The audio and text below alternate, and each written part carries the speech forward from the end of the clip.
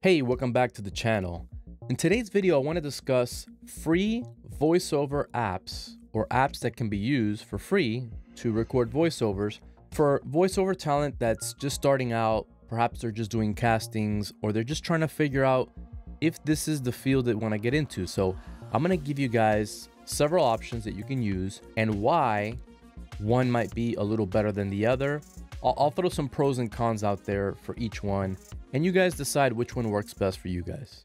The first app we have in front of us is, I believe it's pronounced Osin Audio. It's a free, completely free app, but the developer also has a PayPal link so you can donate for his work. And I would definitely recommend to any of these that are donationware to eventually send something, because that keeps the app growing and developing. So what I like about this app, it's very simple. It is really easy to get in, start recording, and you're done. Here you have this tab, and you can have several audio files open at a time. It's as simple as File, New. You set your sample rate, your channel, and your resolution. Simple as that. There's your new audio. The audio that was there before, it's here, it's tabbed. So here you are in the new clean slate. You could just go ahead and hit record. It'll start recording your voiceover. You make a mistake, easy to stop, clean up a section, get to the end of the file, and you can just start recording again, and it'll pick up wherever your last edit is. Very simple to use. Now, this is the part where I think it's one app separates from the other. This has dynamic processing, which is compressor, expander, limiter, and noise gate, which is good. This is some of the things that you want to have when recording voiceover. You always, it's always good to add a little bit of compression just to touch up the peaks. Sometimes it's, you don't have to get aggressive with the compressor. You just want to get that voice to sit nice and even. You never want to overprocess your voice unless you're going for that boomy radio broadcast sound where the compression seems to be a little bit heavier. The expander, you definitely need that. You have a gate and an expander. The expander is going to be a little bit more gentle as it brings down the level between your words and takes. Not as aggressive as the gate. It also has the noise gate. And if you want to put a little, peak limiting at the end of it, you can obviously do that. Now, more so is you want an equalizer. Now, as you can see, as I'm popping these windows up, these plugins are pretty basic, but they'll get you there. They'll get to getting you somewhere where you can definitely edit your audio, make it sound better. So one last feature I forgot to point out is under the effects, you have noise reduction. I've never really used this noise reduction plugin, so I really can't speak into how good but it's the typical, you profile the noise and then you go in and you make your adjustments to, reduce the noise. You also have a gates setting here also. So there's definitely the tools. The tools are there that you can get your audio to sound better. Earlier I popped up the other EQ, the 11 band. You have the 31 band. It's got plenty of adjustments here to get you, to get your audio to sound better. Okay, this next app is called Studio One Prime. This is the free version that Presonus makes. If you buy one of their audio interfaces, they make the next level up, which is Studio One Artist.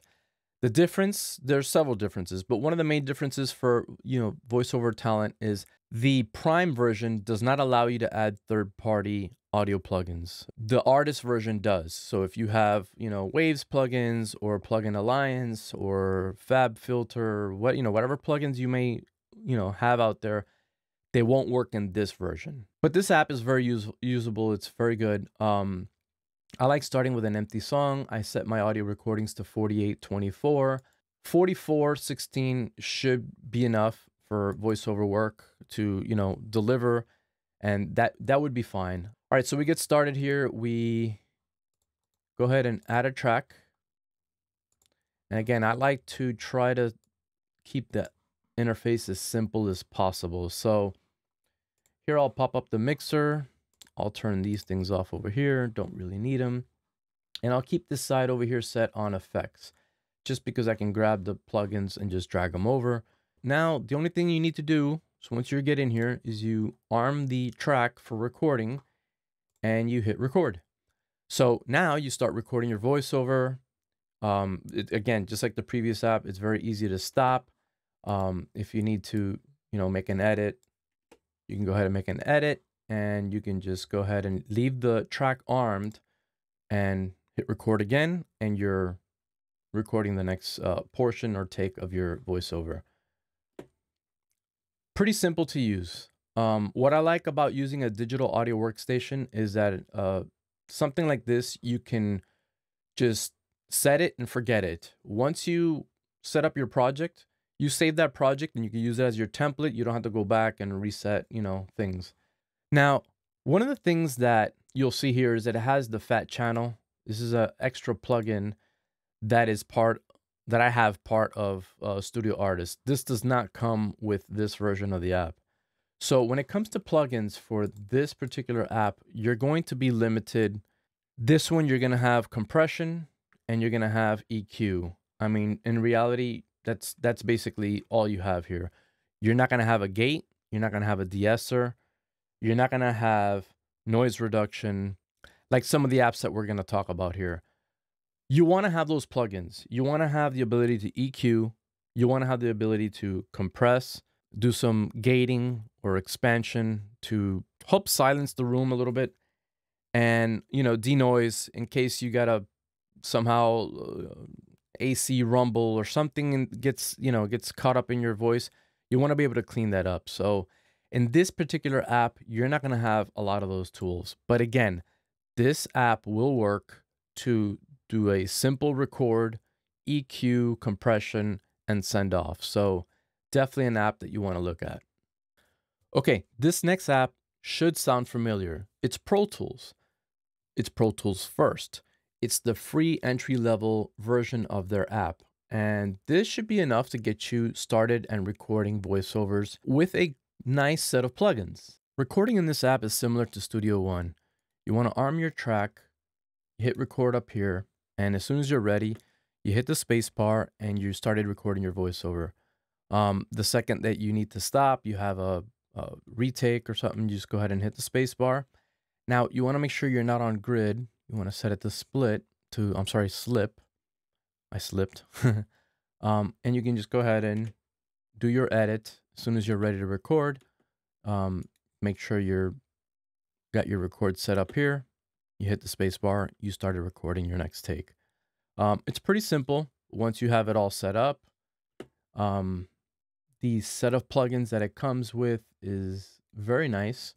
I got used to the EQ in Avid Media Composer, which is the same EQ here.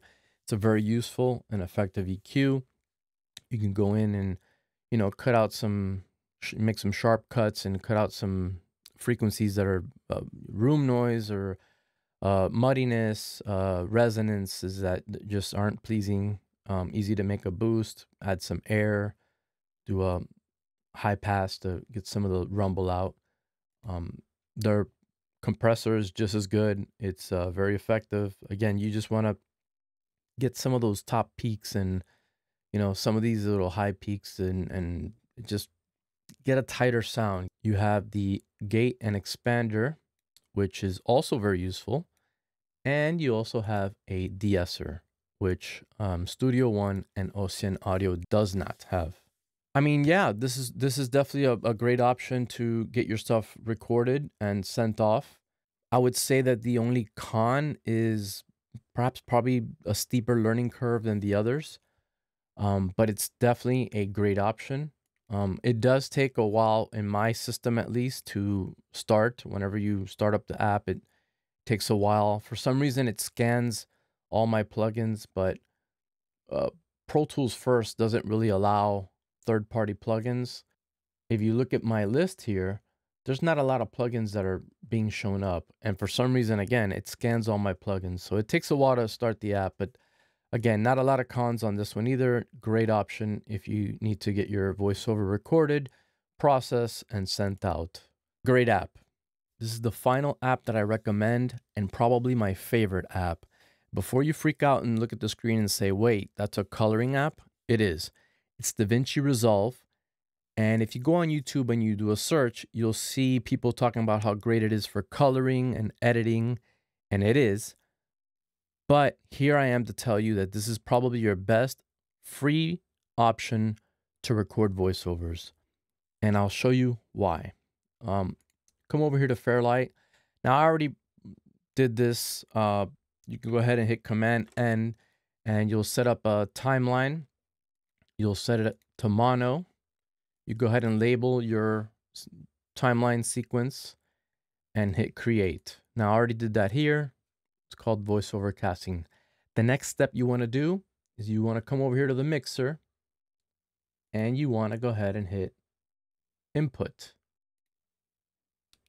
You want to select your audio 1, and then hit patch, which I've already done. Same thing as the other apps. You hit record, and as soon as you're ready, go ahead and hit record, and you start recording your voiceover. Again, pretty simple.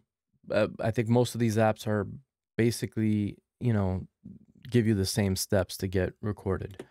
You go in, you edit, you do your retakes, same as the other apps. Now, here is where I think this app shines over the rest of them. You have a nice EQ that, again, Pro Tools gave you the same type of EQ, but this is definitely better than Studio One and Ocean Audio. But here we go. We're going to get better. We also have a built-in compressor. Again, the other apps had this. Here you are with compression, expansion, gate, limiting. Now, you go to the plugins section or the effects library, and you'll see under Fairlight all the other tools you have. You have a de-esser. You have de-hummer, which is great for those low frequency sounds like air conditioning, rumble, anything like that you can help reduce. You have this plugin called Dialogue Processor, and here you have a strip where you basically have the de-rumble, de-pop, de-ess, compressor, expander, and excite. These are great tools to have. We have also, you have a limiter. You also have the multi-band compressor. If you want to do some multi-band compressing and get into that, you have noise reduction. That'll help you reduce noise without third-party plugins. And finally, down here, you have vocal channel. Again, I'm just adding all these to the mixer. Not that I would add all of these to do my voiceover, but I'm just showing you the tools that you have and the options that you have in this app where you can pick and choose which is the right channel strip that you want to use. Once you set up the channel strip the way you like it, again, you save this project, it becomes your template. You come in here, you record, and you have your settings already saved as you like. And you obviously go in and tweak as you go, because one day you'll hear something, another day you'll be like, wait a minute, maybe I didn't like the way that sounded. You know, tweak a little bit here and there. And yet you keep saving this project and you will have your channel strip the way you're used to. I'm using right now the studio version, but all this is included in the free version of the app. And you can also add third-party plugins to the free app or the studio app. So you have a lot of possibilities here. And if you're going to get into content creation at some point and you want to start working into video, you got your hands in this app. So again, it's a free app. There's the 4 options that I gave you, but I would say this is probably my favorite one.